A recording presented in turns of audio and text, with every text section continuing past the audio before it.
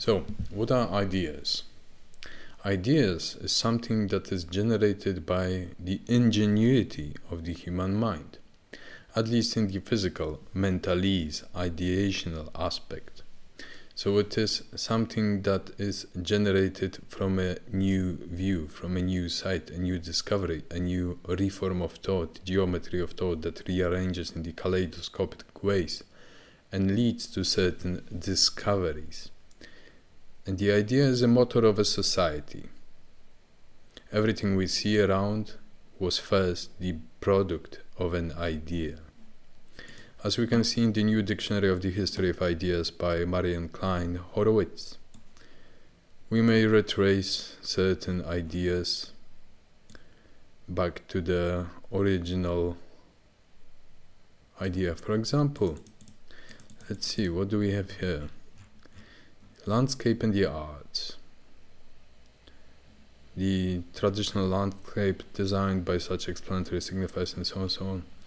There is a separate study called the Intellectual History of Ideas, or the study of how ideas transform throughout ages and how they influence societies, how they modify, how they clash, compartmentalize, reassign, conjoin, and so on and so on. And it is always a defeatist stance saying that everything was invented and everything was already thought over, which is a lie, because if you have an ingenious insight into many things, critical thinking skills of combining disciplines, you invent new things all the time. And you find pleasure in that. It's a type of intellectual hedonism. As Cato the Elder once wrote, "Master a subject and words will follow."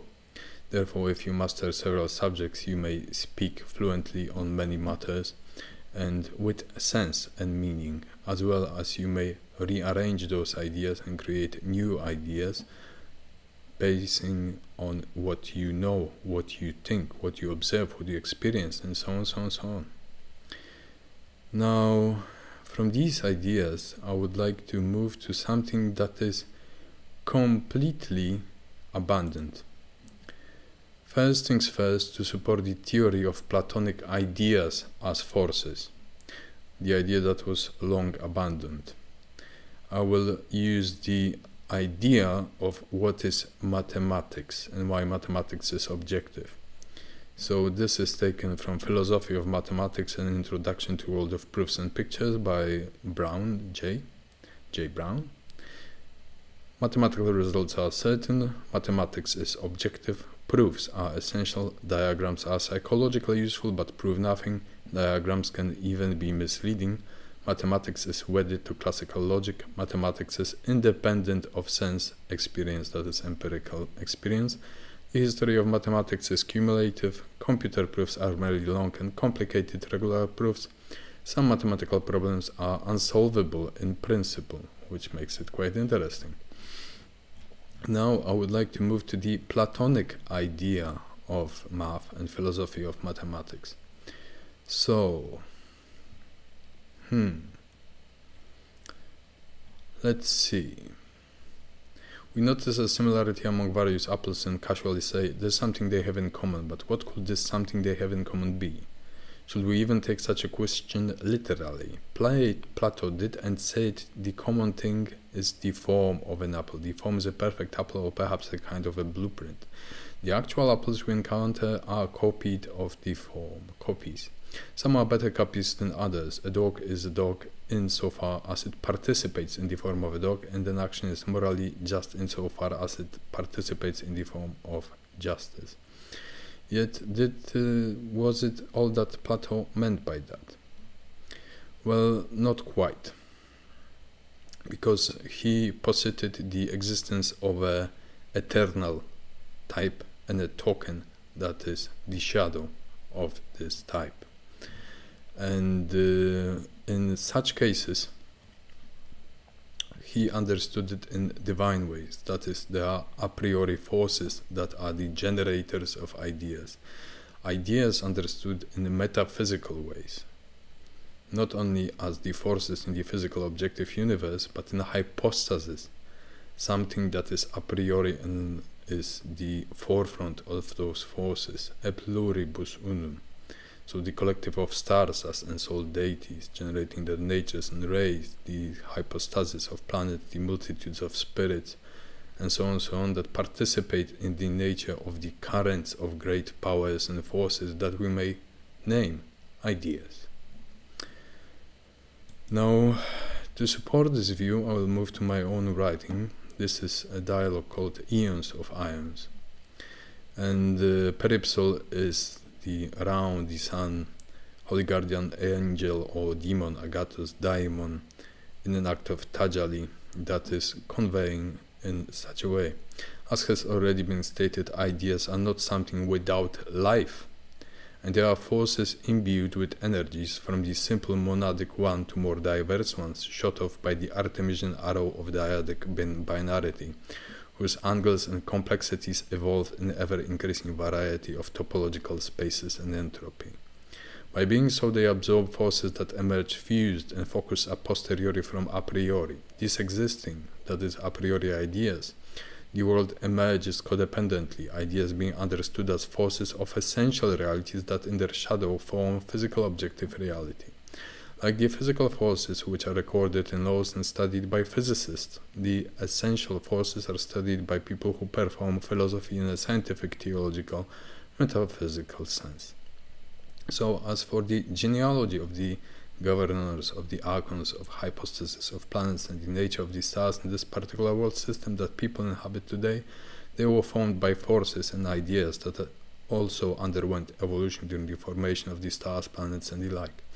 There is a similar concept in the Hindi Shakti and Vasana idea. Shakti as pure power, energy, and Vasana as the tainting with character, that is the nature of those forces and ideas of pure force, pure power. Now, I once attempted to enumerate such powers in the universe, and I managed to count 24 of them, but this is only my limited perception. So, for example, fusion could be understood as the force of love. For example, the decay could be understood as the beta decay of the elements in eternal change and flux. So there is nothing in the world that remains unchanging save for the grammar of the universe emerging from the generator that the Egyptians called Proteus, that contained all forms and all possibilities, that nevertheless obey certain rta, as in Hindi said, or ma'at, as in Egypt, the laws that govern those deep forces that self-emerge from the generator. So, why am I making this lecture?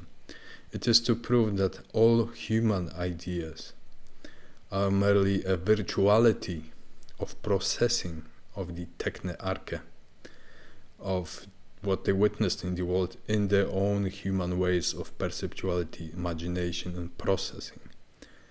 Sometimes, when they are stripped of all possible things down to zero, they may recognize those ideas and they feel them as forces.